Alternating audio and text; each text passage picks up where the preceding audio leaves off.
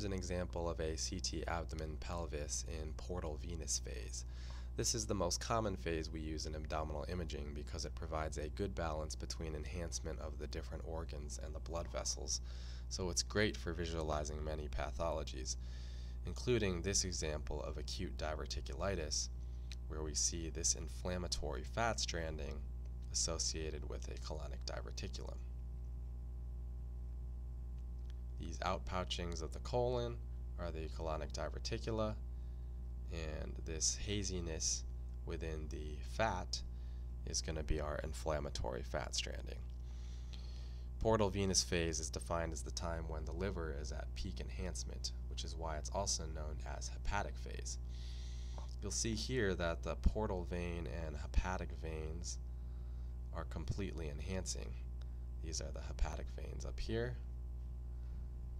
and this is the main portal vein here. You'll also note that the portal vein is slightly brighter than the adjacent hepatic artery. Now, why is the liver brightest at this time? Because it gets 2/3 of its vascular supply from the portal vein and only 1/3 from the hepatic artery. Portal phase occurs generally 70 to 90 seconds after contrast injection.